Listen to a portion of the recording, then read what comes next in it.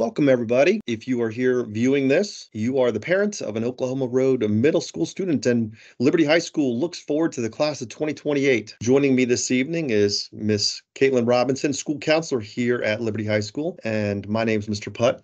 Miss Robinson and I spent today at Oklahoma Road presenting to 8th grade classes. We had a wonderful time. Miss Robinson, how were your classes? They were excellent. They had great questions, and I look forward to seeing them at Liberty next year. And I would agree. My set of classes were very attentive, also had some good questions. So we're going to go ahead and give our parents the same presentation because we know as educators that when a student comes home and a parent asks, how was your day? What did you do? What did you learn? Oftentimes the answer is, So we want the parents to hear exactly what the students heard today. We started the presentation just kind of discussing the differences between middle school and high school. And a lot of our students had great answers. They were very in tune with the fact that, middle school, very different. High school is going to be a different experience. We talked about how there could be, for example, an art class could be sitting next to a 10th or an 11th grader. So there's mixed grade levels in some of the classes, mixed grades in the lunches. The fact that we need to begin concentrating on graduation requirements and earning credits towards our graduation requirements. The fact that we can get involved here at Liberty High School in all of the activities that we have, that we seek to treat our students like young adults, and we expect them to be young, independent learners, self-advocating for themselves. We talked about choosing their own classes, and obviously that's why we were in schools today. We want them to know who we are, so we had a quick rundown on our principal, who is Mr. Gantz, joining us probably for, I believe it's the 10th or 11th year. We have two assistant principals broken down by alphabet. Beginning of the alphabet, A through K, last name's A through K, Mr. Merson, and then the end of the alphabet, L through Z, is Mrs. Brown. There are 4 school counselors at Liberty High School. The beginning of the alphabet, last name's A through D, Mrs. Moses, last name's E through K, Mrs. Hewitt. I'm Mr. Putt, L through Q, and then again, my colleague, Miss Robinson, who did some presenting today and is with us this evening, R through Z. So we started off wanting to make sure that our students are well aware of graduation requirements. Students are aware that they need to have 4 credits of English, starting with English 9. Beyond that, once we get through English 9, our options do open up through the 10th, 11th, and 12th grade to include some of our students will take a dual enrollment Carroll Community College English 101 to meet their English requirements in the senior year. So lots of options for our students as they progress through their 4 years with us. For social studies, we do require 3 credits, the government, U.S. history, and world history. That does mean that in the 12th grade, we're not required to take a social studies class, but some students may choose to take an elective, and we have multiple electives like psychology and other courses. Math is pretty sequential. Students continue with as they grow and build their foundational skills, conceptual algebra, geometry, algebra 2.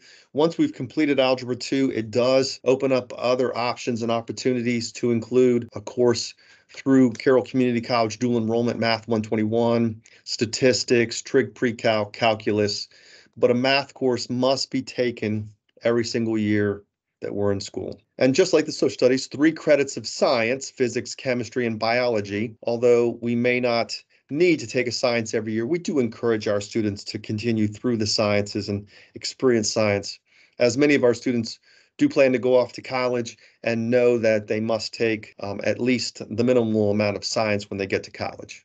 We want our students to be well-rounded. That includes fine arts, and there are multiple choices there. 1 credit of technology is required. 2 classes or 1 credit of physical education. Oftentimes that is taken in the 9th grade, and then 1 more half-credit class later on in their high school career. 1 credit of health, again, half credit of health 1, typically in the 9th or 10th, and then a half credit of health 2 in the 10th or 11th grade. In grade 11 or 12, students are required to take a financial literacy course. That course is a great life skill course. It's required by Carroll County Public Schools. It allows our students to understand personal budgeting, finances, checking accounts, interest rates, credit cards, things like that. And finally, 2 credits of the same world language or another completer program. And I'm going to circle back to that as a concept, but to understand that students must have a completer program. There are some additional requirements. State of Maryland does require that our students meet minimum requirements in English, social studies, science, and math. So at the conclusion of those courses that you see on your screen, student would participate in a state assessment. We are rolling that into a final exam, so that then can be 20% of their final grade, as well as meeting the state requirements for that assessment. Additional requirements, and students are beginning to amass their service hours, but students must complete a minimum of 75 community service hours by the time they graduate. In fact, we don't want them to wait until the last minute to complete all those hours. So we do have a 55-hour minimum to become a 12th grader. So to move from the 11th and 12th grade, we have to have at least 55 hours underneath our belt. Additionally, our students were quick today to figure out that if I take 8 credits a year, I can amass 32 credits. And if I only require 25 to graduate, perhaps I could graduate a little bit early. Well, the fine print, we did point out there must be a minimum of 4 credits in the senior year. And additionally, there must be 4 years of high school beyond the 8th grade. So there's always the fine print, and we shared that with our students. We did discuss what our schedule looks like. Again, the differences between middle school, as they are on a 7-period day, a 7-mod day. Liberty runs on a 4-mod schedule. And what that means is oftentimes courses may only be running for half a year. So we might, for example, have, let's say, an English class every day for the first half of the year. We might transition maybe to a government class for the second half of the year.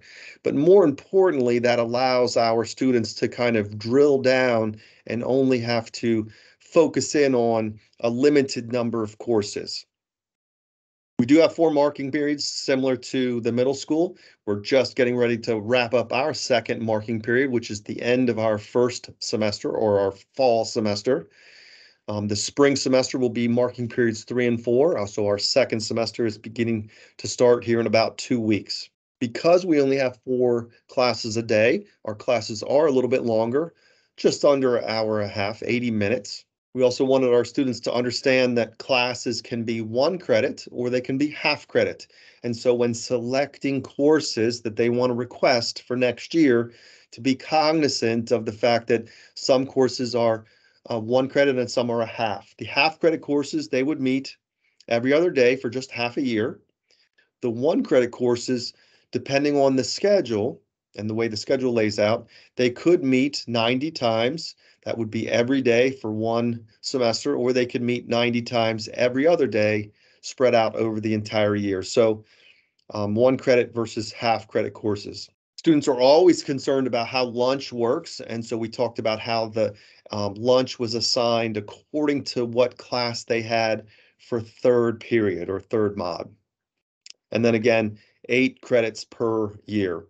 Now, to give students a visual and to give you as parents a visual on what a schedule could look like, we mocked up what a potential schedule could look like. So here I am.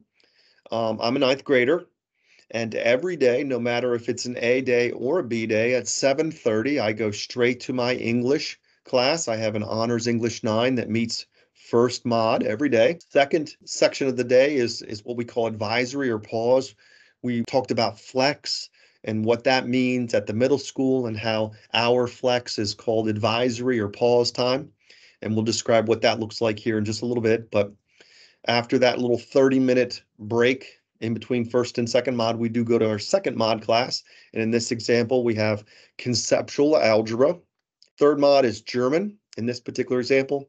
And at the end of the day, I play trumpet, so I participate in band on the A day.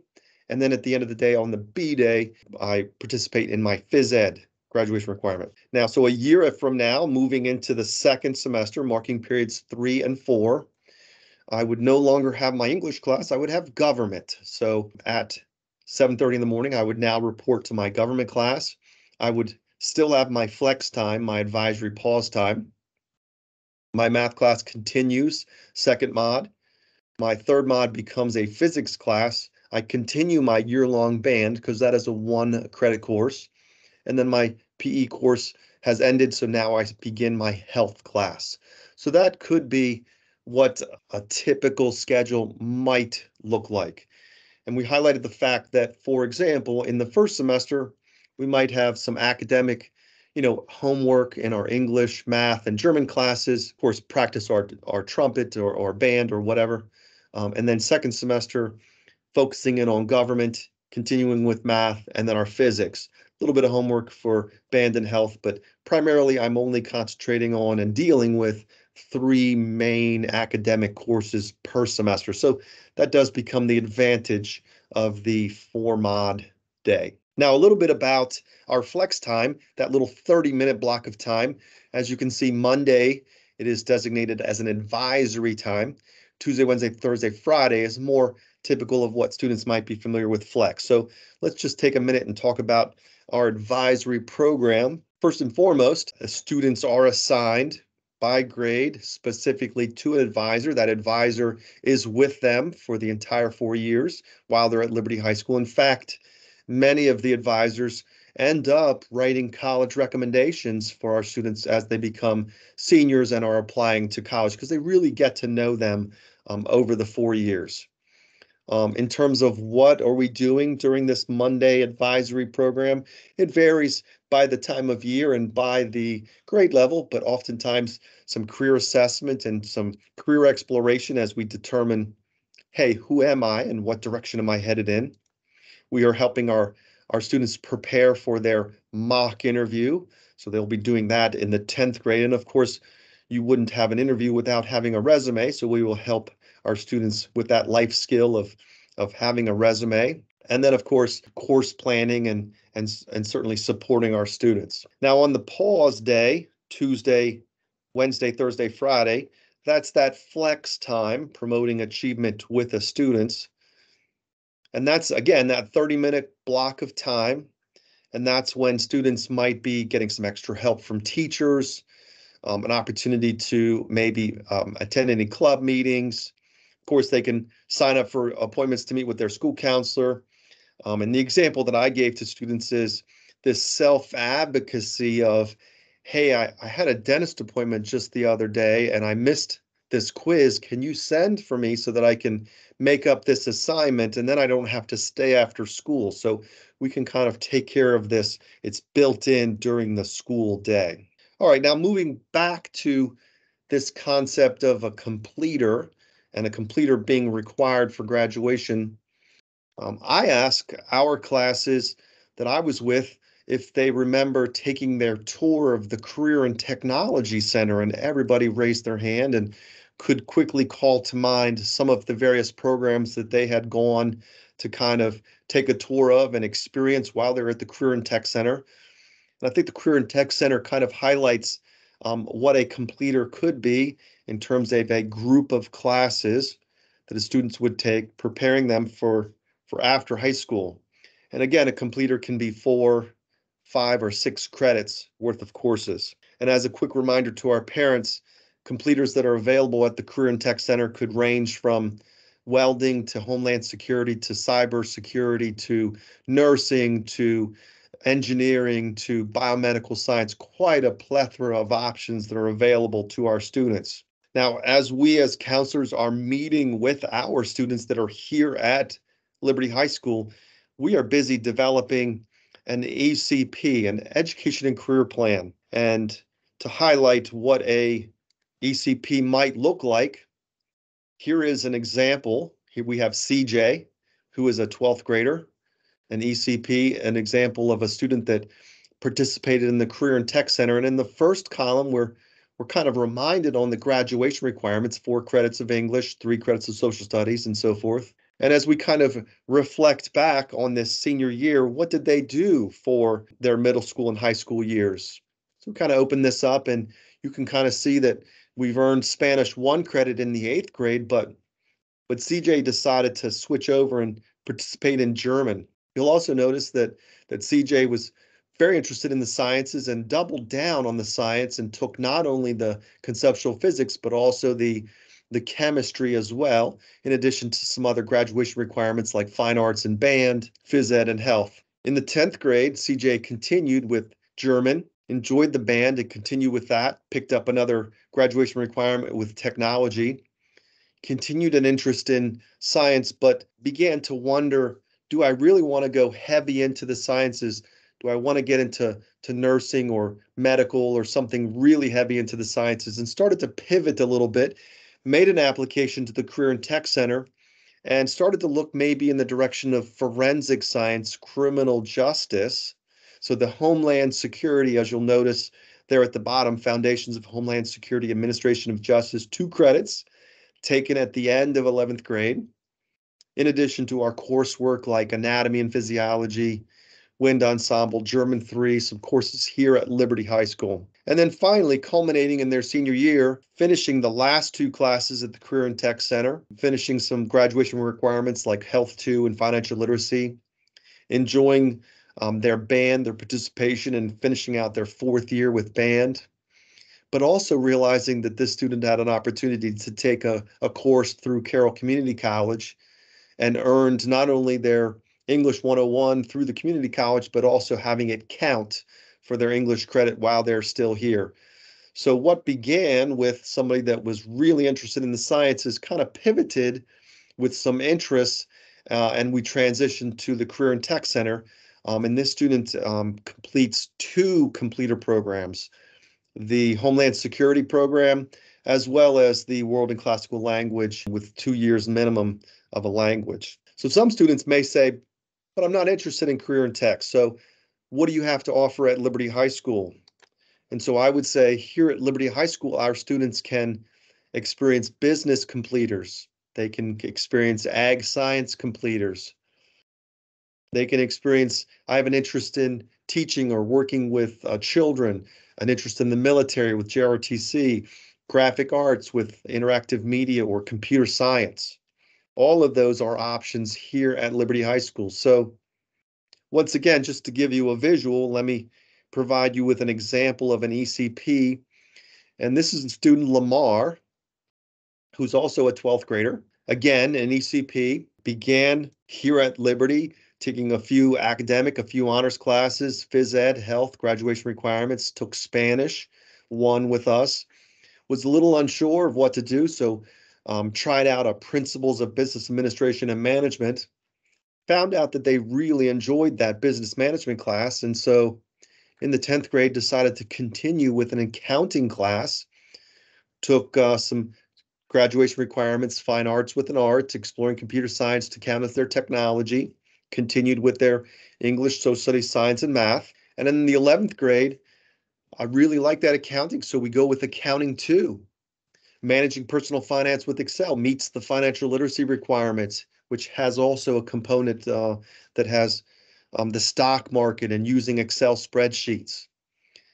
And this all culminated in the senior year with advanced business management and honors marketing and a career internship experience where Lamar left Liberty High School and had an experience at a local business. So a partial school day, leaving the school building and really delving into what it means to have that business completer.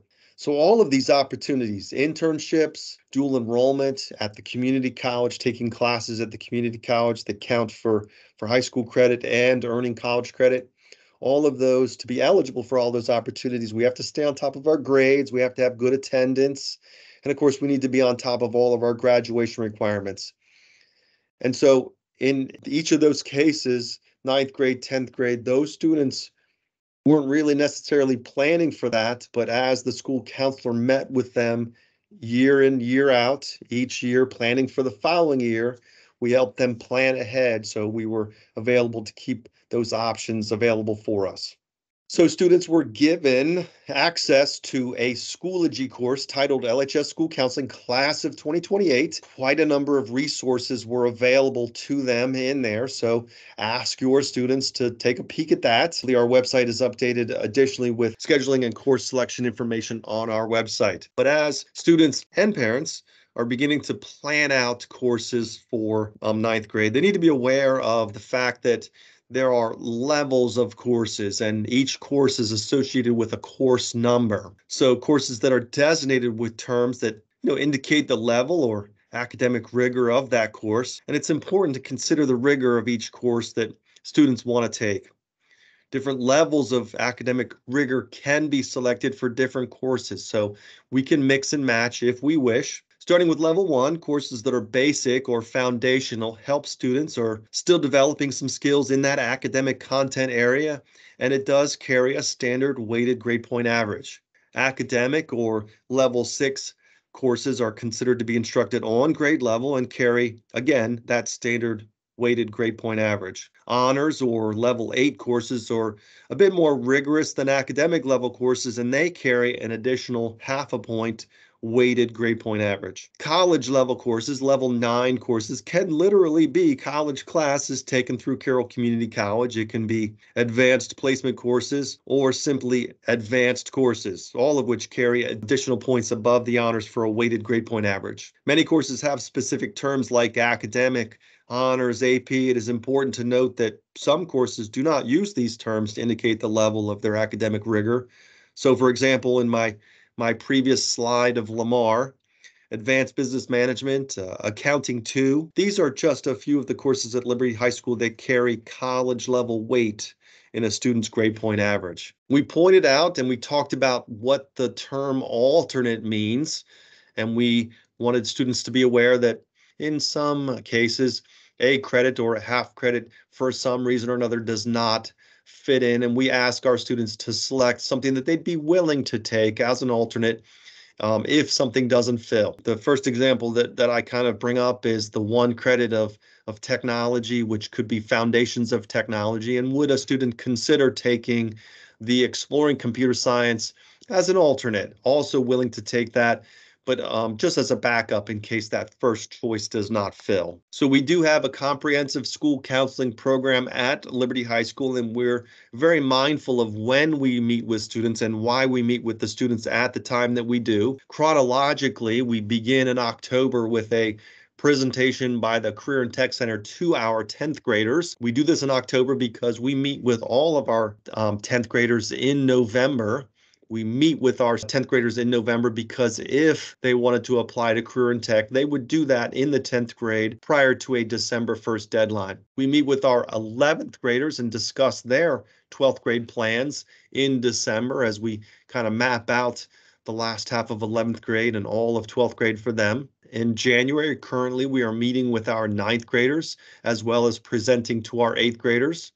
We also brought the Career and Tech Center over to do a presentation to our 9th graders, just as a quick reminder that this is an option, and we'll be back and present to them again the following October for them in the 10th grade. In February, we circle back to our 10th graders who have been accepted to the Career and Tech Center, and we make adjustments to their requests. And then administration spends the month of March and April basically building a schedule, determining how many teachers we need, staffing and material requirements. So the question that was first and foremost on our students' minds, and of course yours probably this evening, is how do we select classes? We told our students first to begin with their current level of their academics. We asked them to check their Schoology count, kind of look into the resources there. They'll find under the course selection information quite a number of additional resources. In fact, videos from teachers describing courses so that you can get an idea of what to expect, course descriptions, things like that. But most importantly, we asked them to bring their form home